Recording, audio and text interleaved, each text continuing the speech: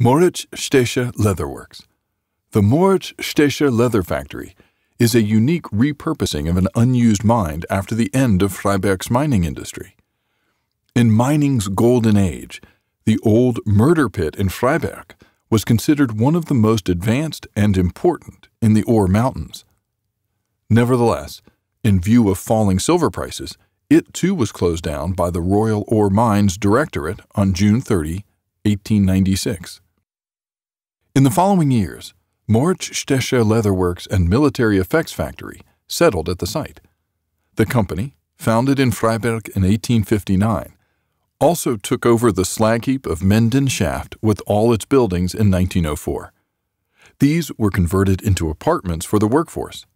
In 1906, the Zugspitze day-trip restaurant opened in the former machine house. The leather factory existed until 1990. Today, the company Hawa-Leder is located on the site, which produces high-quality leather for the automotive, furniture, and shipbuilding industries. It settled here, as did the original leather works, mainly for one reason: the water supply from the Freiberg Mines water management system. The leather factory and the Freiberg Mines water management system. Even today, traces of the former mining district can be clearly seen on the site of the Moritz Stecher Leather Factory. Very close to the factory is Constantine Lake. From there, two water channels ran underground between the factory buildings: Menden Shaft Gullet, water-bearing gallery, and Hohböcke Water Channel. The latter, in turn, was connected to Kohlbach Water Channel. The leather factory could thus draw its water from the channels. Even though the historical precursors to the water channels are now partially filled in, the water pumping station and the gullet openings still bear witness to their existence. The railroad embankment on the site is a relic of Saxony's first iron railroad and remains in place. Even though the mine cars were pushed along the rails by human power, they were a great advance over the horse-drawn cars used until then.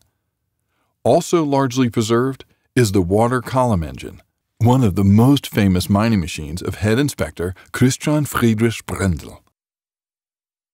Historical contracts. The first regulations on the use of water by the leather factory appeared in a contract in 1899. It described the agreement to transfer process water between the Freiberg Waterworks and the leather factory. In 1921, a purchase agreement for the land between the gullet opening and the factory premises followed. It determines that the water channel and gullet remain the property of the Freiberg Mines water management system, but that the company takes care of maintenance and operation, and in return is allowed to take water. On July 20, 1939, another contract between Moritz Stecher's leather factory and the Freiberg Mines water management system was signed. This stipulates that the leather factory can use all the mining facilities located on the property, as well as the associated buildings, water channels, and pipelines, and can also draw operating water. After the Second World War, in 1948, the contract for the use of the land and buildings between the mines water management system and the Freiberg Leather Works was renewed. Ever since, the factory and its successors have been supplied with water from the Freiberg Mines water management system. The Freiberg Mines water management system as a UNESCO World Heritage Site. The Freiberg Mines water management system is a water supply system that has evolved over several centuries. It consists of a widely ramified network of gullets, water-bearing galleries, and water channels, which are altogether about 70 kilometers long and connect 10 lakes. The system has its origins in Freiberg silver mining. In 1168, silver was discovered in the Freiberg area. Immediately, a silver rush began, bringing many miners to the previously almost unsettled ore mountains. Initially, the silver ore near the surface could be recovered without much effort. From the 15th century, however, the miners had to dig deeper and deeper to find mineral resources. In the process, they encountered groundwater. The pits were drained with the help of watermen. Later, Pumps driven by water power were used for this purpose. Due to a lack of water, Freiberg's mining industry was threatened with extinction in the 16th century. By order of the Elector, the planned development of a water storage and supply system for Freiberg's mining and metallurgy began in 1558. After the 30 Years' War, the Elector's Gallery and Gullet administration was founded in 1684. As a central authority, it was to harmonize the water needs of the mining industry and the city population. Around 1900, however, Freiberg's silver mining became unprofitable due to the introduction of the gold mark as the official currency and imports from overseas. It was completely shut down by 1914. The Freiberg Mines water management system was given new tasks. From then on, it was operated for drinking and process water supply, fish farming, and energy production.